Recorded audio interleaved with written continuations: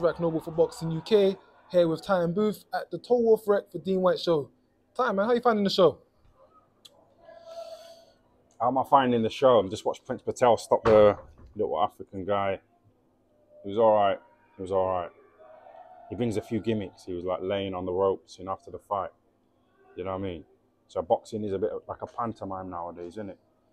With the YouTube boxing scene. So it's like, yeah, man. I told him,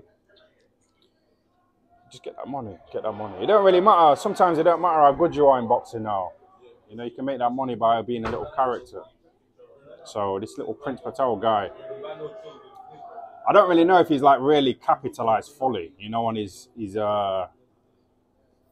not rise to fame, but you know what I mean? Like a lot of people were talking about him, when he first burst on the scene with Kruger. He was talking about his fucking girth and length and that. So I don't really know if he's capitalized on it. I don't know what kind of money he's getting here, but it was a decent turnout. It was a leisure centre, wasn't it?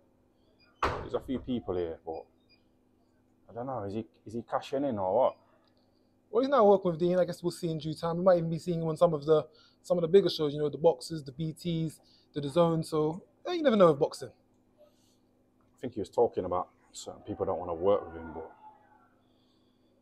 well, I don't know, man. Boxing, I've kind of switched off. When most of the fights were going on today, I kind of just went outside for a drink and I was like walking around, exploring the area. Shout out to Dean White, man. He's trying to do his thing. I like him. I noticed these days, at too many shows. The last time I saw you was a KSI show, and that was last year, August. You been keeping up with the big fights, the big attractions? Yeah, they're the only fights I tune into. I came down here with Boxing King Media, the fastest rising YouTube boxing channel. He hasn't been around that long, but he's kind of overtaken, a few other the channels that were considered the main channels, like Boxing Social, Behind the Gloves. You know what I mean? So he's doing well. He just messaged me. He said he was coming down here today, so I just thought I'd come down.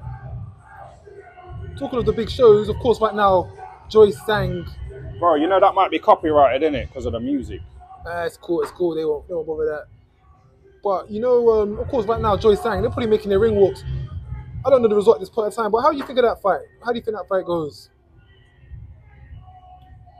I like Joyce. I like him. He hasn't really got much of a personality. He's a bit boring. He's a bit... he lacks that sort of charisma, but he's a tough guy, you know what I mean? So I just spat them. He's a tough guy. And I like these guys, like Carl Froch. I've got that kind of like fighting spirit. So yeah, I think Joyce, I like him, but yeah. Well, whatever, I'm just a casual, You're probably talking to the wrong person right now. You're hardcore, innit? I'm just a casual. I've got other interests, you know what I mean? I like watching other types of videos on YouTube, If we're talking more casual sense, Anthony Joshua fight versus Jermaine Franklin. I'm sure you tuned into that, paid attention to that. Yeah, that was good. You and Joshua? Yeah, Joshua's finished, man. He's done. He's trying to hang around for a few more paydays, innit? He keeps talking in his interviews about that generational wealth, which is fine. He's got a kid. He's got a mom and a dad, you know what I mean? So yeah, get that money. Get that money. That's what I said to Prince Patel tonight as well. Like, Prince Patel was talking about history. He was talking about being like the first Indian to become a world champion. And I said, forget legacy, because like when you're dead, it doesn't matter, does it? You're dead. You're not aware of like people talking about you and this and that. So that's what I said to him in the post-fight interview. Because I got on there, I got involved. And he disagreed. He said, no, it's all about legacy. But then he dissed Barry Jones, who was a history maker from Wales, who won a world title. And Prince Patel was like saying, oh, fuck Barry Jones. No one remembers him. Yeah, he won a world title, he made history, but no one remembers him. Do you know what I mean? But now Prince Patel's saying that he wants to be almost like a Barry Jones as far as creating legacy and history. You know what I mean? So he's kind of contradicted himself. But that was a few years ago that he said that. People can change. Yeah, people change. You have definitely changed. You know what I mean? Myself. So, I used to diss Carl Froch. But now I want to have a pint with Carl Froch because I rate him. Carl Froch has got a YouTube channel here. George grows on there. Exactly that. You could jump on there one day, maybe. Who knows? Weirder things have happened in the boxing world. I don't think he likes me. He blocked me. But he used to hate George Groves. And now they become pally. They're going on tour. They're traveling around. They're sitting in Carl Froch's house, having a little friendly chat. On Carl Froch's channel, Froch on fighting. So things can, yeah, things can change. But yeah, we'll see. I don't think he likes me at all. But I don't think he hates me as much as he hated Groves. That was like genuine hatred. Well, yeah, they'll punch each other in the face for the best part of 20 rounds. No, even before that though, like the pushing, the all kinds of things. There was like genuine hatred.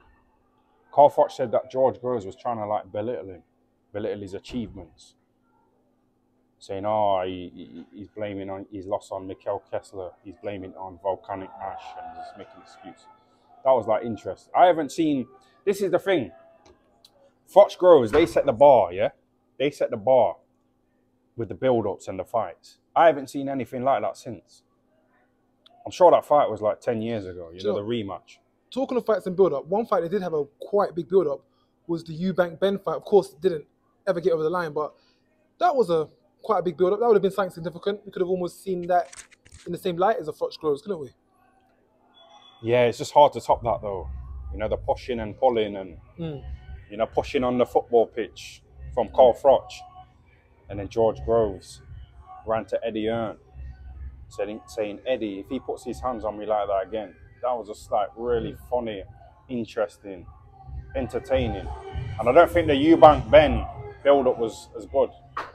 Of course, maybe not as bubbly, but what did you think of the outcome of all of that? Of course, Conor Ben failing 2 drug tests. Do you think he's guilty? Do you think he's innocent? Do you think he's misunderstood? What are your thoughts? You know this drink here, yeah? I don't know what's on this. You know Amir Khan? He said that he might have tested positive for the, you know, when he like failed a drugs test. He said he might have shook someone's hand. He might have shared a drink with somebody. And like realistically, I don't know what's on this little plastic glass or fake glass. You don't know I don't know, man. It's hard to say, isn't it?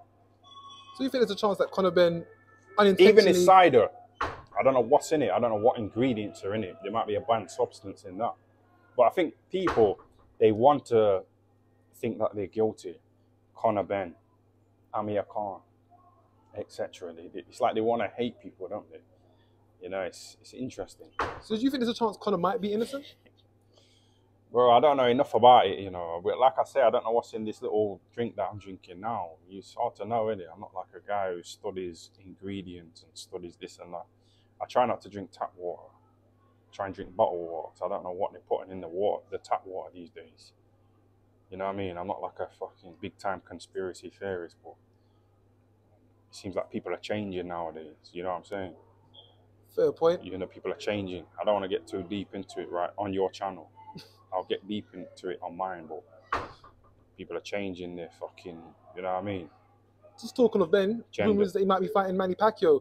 Would that be a fight that would catch your interest? Manny Pacquiao. The legend that he is, Manny Pacquiao. He's a legend. 43 years old. Hasn't knocked out someone in about 8-9 years. Yeah, you know Manny Pacquiao. I like him. It would be a good fight, man, boys. You know what? I've just Tyson Fury Usyk, Tyson Fury Joshua, Terence Crawford Errol Spence. We've been hearing about these fights for years. Joshua against Deontay Wilder. Right. So I've got to the point now where I just kind of switch off, and I'm just like, whatever. Unless I see them on the way to the ring to fight each other, I don't really get into it. I don't really fucking get involved in it. It's just so boring. It's like a woman. You know, if a woman was playing hard to get for so long, you got to fuck it off, man, and move on and try and find a woman who's on it. Instead of chasing after women who are just fucking trying to get free drinks out of you or free Nando's or attention. You know what I mean? Ego boosts. You have to move on, man.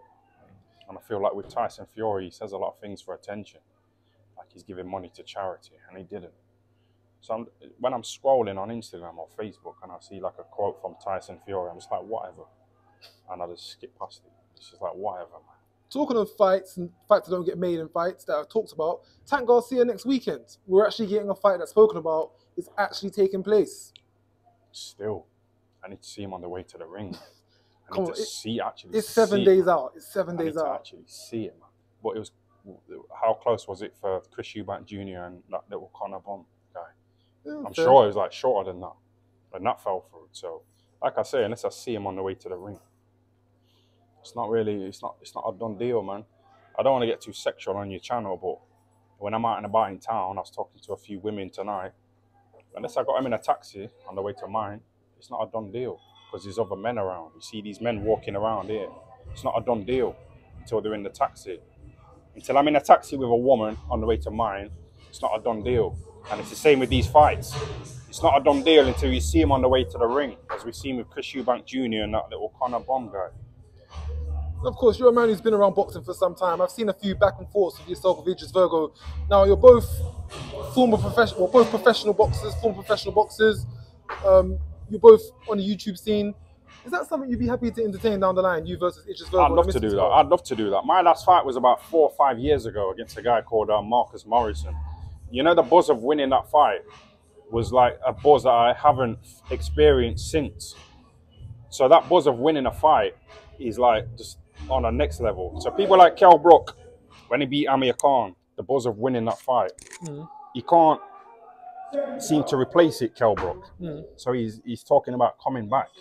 And I kind of get it in a way, because the buzz of winning a fight is like some next level. So I want to get back in there and, you know, experience that little adrenaline rush of getting in there and fighting. But this little, what's his name, Idris Elba guy.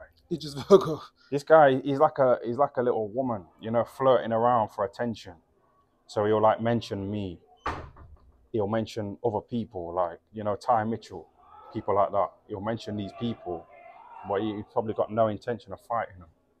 So he's just trying to get attention, innit? I'm not saying I'm like a big name, but he's like a little woman flirting around for attention off men. But of course, if the opportunity came up, you take it with both grasps. It's a decent fight. You both had a decent amount of professional fights. He's probably a bit young. Well, he's a bit younger than you. You've been out the ring for a bit, but it's a good match. It's a good matchup of times and fights. People love fighting, don't they? So people tune in. I want to try and expand. I do my YouTube videos, but I want to try and expand, you know, and go beyond it. And people love fighting, don't they? People are getting all excited here for this little Prince Patel fight. People screaming, you know, women. So people love fighting. They love it. I used to work in a club, and anytime there was a fight, people would just stop and stare at the fight. You know what I mean? So people love fighting, don't they? So if I got in there and boxed again, it would generate like a certain amount of interest. So I'd love to do it. Talking about